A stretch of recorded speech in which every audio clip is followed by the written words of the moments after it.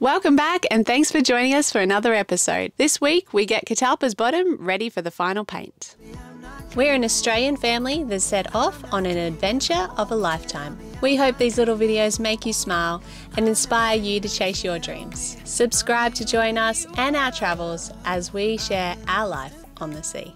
Today we are preparing the bottom of Catalpa for our anti-foul paint. Because we painted the barrier coat on a few months ago, before we paint we have to sand the blush off the barrier coat and create a nice new surface for the bottom paint to stick to. Once that was done, Dad prepared our propeller for a coat of its own paint. Hi guys, today we're going to be putting on prop speed. I'm just in the process of preparation. This is going to vary from everyone's prop. In our case, our prop has been hit pretty badly with electrolysis.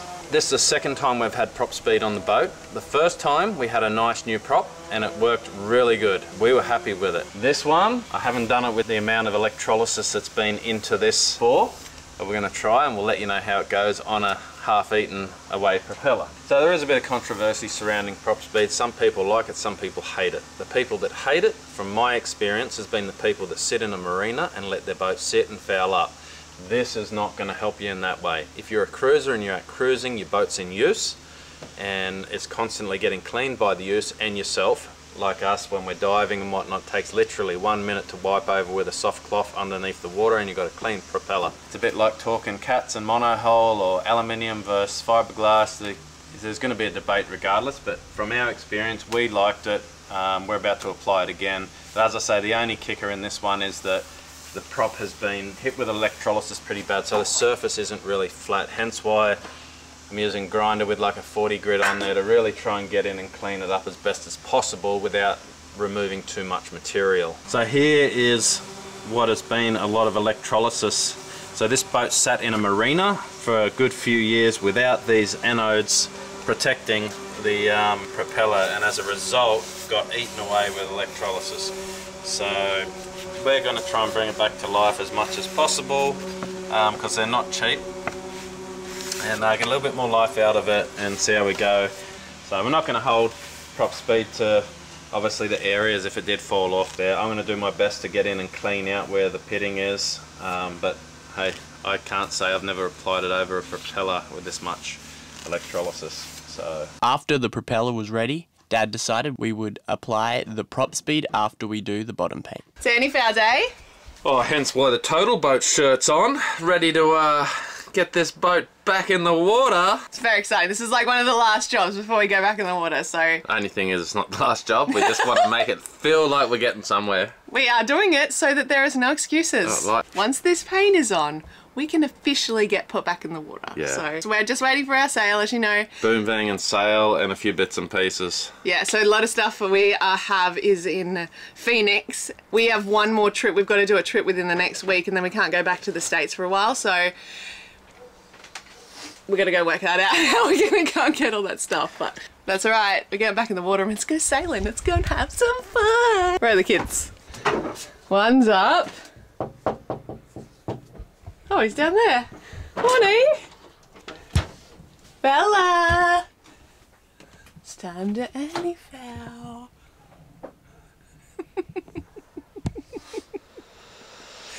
Good morning. You ready to paint? Right now, the first step of doing the hull today is I'm putting some barrier coat on the through holes, because when we did the hull there was no through holes in. So now I'm just going around putting barrier coat on the through holes, then we're going to go around and anti-foul everything. Just before we start today, our task is anti-fouling. Big thank you to Total Boat.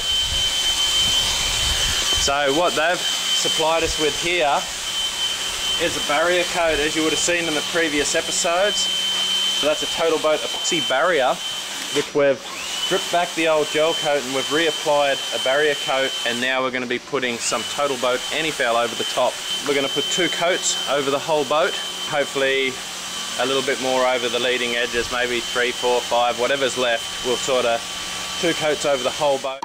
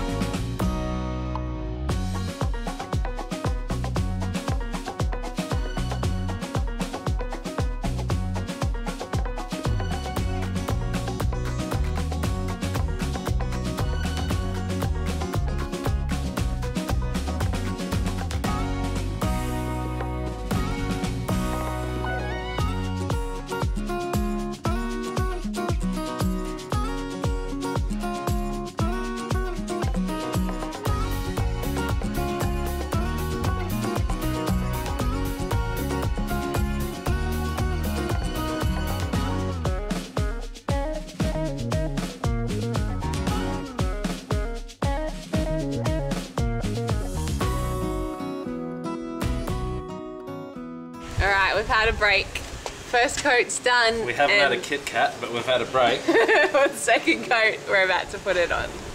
Let's go!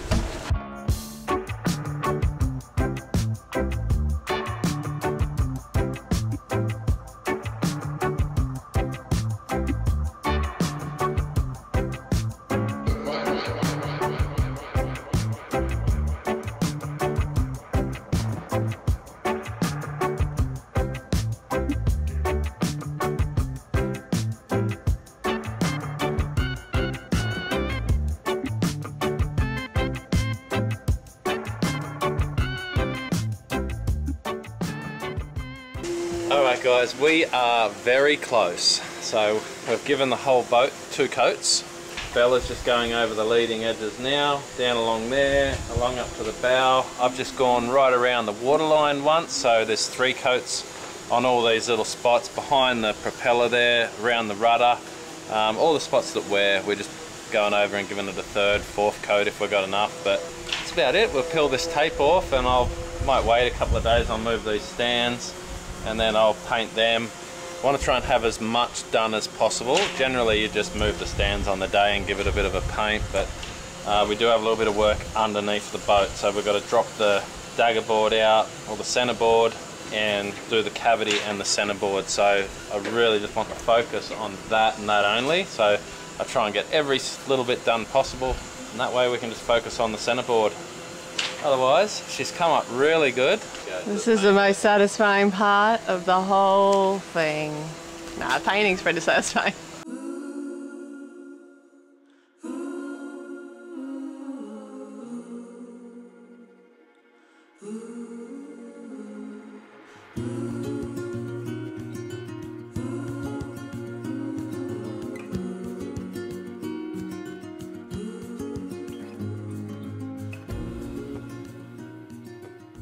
We have been waiting to do this for a long time. Just leave that, and I just got to do a little bit more work around there. Always adjust the waterline as liverboards. Just gets higher and higher every year, doesn't it? Higher and higher, but yeah, no, it was pretty good, the waterline. We did, can't remember now, we lifted it up to match the tape line, I think. We did go a little bit, but yeah, we've got a generator now, so I might go. I think we all deserve a swim. Let's go to the beach, Cal. The beach. It's our job today. We've anti-fouled the bottom of the boat, put the prop speed on tomorrow, and then once that is done, we can officially be put back in the water. We actually can't at the moment because the thing that they move us around, it's like a skateboard travel lift, it's not working, so we aren't actually able to go back in the water right this second. It's supposed to be fixed next week. It's Friday, they reckon it'll be up and going by Tuesday, so we'll see, but we're not ready because we're waiting for our sail, and once that is here we will be out of here. So we're super excited. This was felt really good to do this job today. So this afternoon is going to be our application of the prop speed. Alright, so what do we got and what do we need? Before we do any tasks, we want our correct PPE, personal protective equipment. We want a respirator, we want some eye protection, and we've got some disposable gloves so we don't get all this prop speed all over us. We want to keep this process nice and clean. So in between each stage, we don't want any contamination, oil from our fingers. Let's open the box up and get into it. We've got our little paddle, which we're going to need to stir up. And we have our instructions, which is pretty short, pretty self-explanatory, and they also have a pretty great tutorial online, and there'll probably be a better one from Sailing Catalpa. So, anyway, we also have our first step, which will be our wipe down. We have our second step, which is a wipe down metal conditioner, and then we have our metal etch primer, and then the final coat is on there, which is our clear coat. There's only 4 steps to the process. Okay guys, this product can be applied over a number of different parts and components of the vessel, from rudders to skegs. In this situation, we're not using it over our skeg. We probably could have, but we chose not to. All we'll be doing is applying it over the propeller. In this case, it's a folding max prop, and our shaft, which is an 1 3/4 shaft. We've masked up where the cutlass bearings are, we've masked up the anode, and we've masked up the anode on the propeller. So we're going to start with the shaft, and then we're going to finish with the propeller. That's going to need a good mix up. So if you don't mix this in properly, you could end up with a poor final result. So it says 2 to 3 minutes of mixing. I think it's going to take every bit of 3 minutes. It's starting to get there now. Still some thick bits in there, so we'll keep mixing. Get that nicely mixed up. First step's the initial clean after putting on your PPE. Respirator, eye protection, gloves. Can you spin the top for me, guys? Hold on, I might be able to.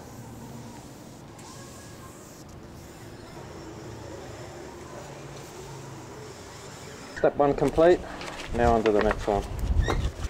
Step 2, this is the metal conditioner. So we're going to run over that same thing. Wipe it all on, wipe it all off, keep going until it's clean.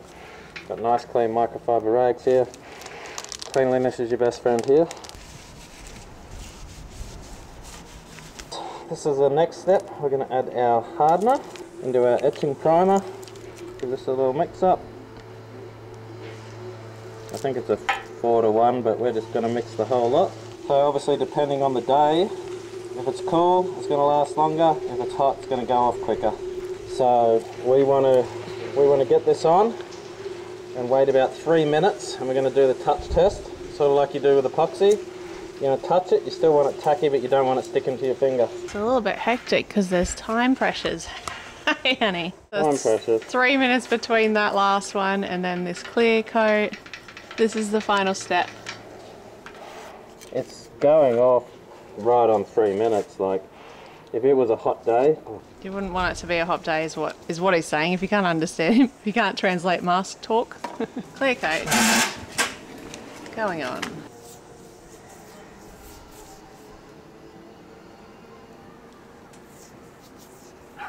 Okay, so the shaft's done. Now he's onto the propeller.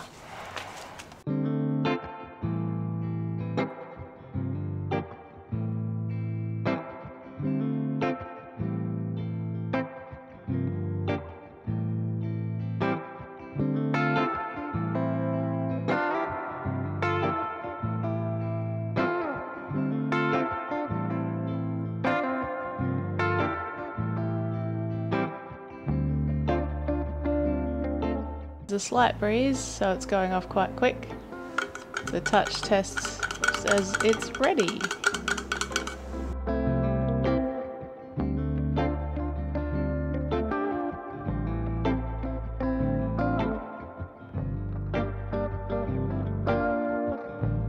Alright, final coat going on, the clear coat.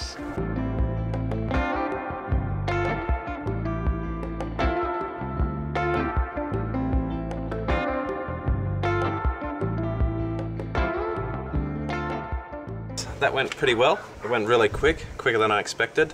We got a slight breeze. It's not really hot, so I highly wouldn't recommend doing this in the heat of the day. The wind enough in an afternoon was enough to make this within the 3 minute window kick straight away. So there was no waiting. I was touched all over.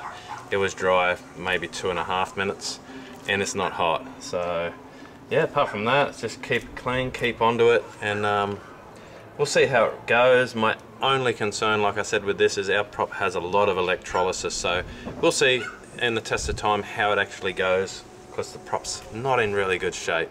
It's finished. We are officially now ready to go back in the water. That was the last job on the bottom. There's plenty of jobs up top, but doesn't matter, we would be able to float and get put back in the water now. So massive shout out to Prop Speed. I think Lee did an amazing job putting it on. Well done, honey. Well, if it doesn't work, I can't blame Prop Speed, because I've had it on before and I was really happy with it. So I had it applied by a professional the first time. This time it's been the DIY, so I'm a bit torn because our prop does have electrolysis, so maybe I could just blame it on that if it failed. Otherwise, I think we'll be fine. It looks good. Alright guys, thanks for tuning in. Until next time, thanks for watching, thank you for your support, and thank you Prop Speed. And maybe on the next episode we go splash. or the one after. It'll be coming soon. Alright, stay tuned. Thanks guys. See you then.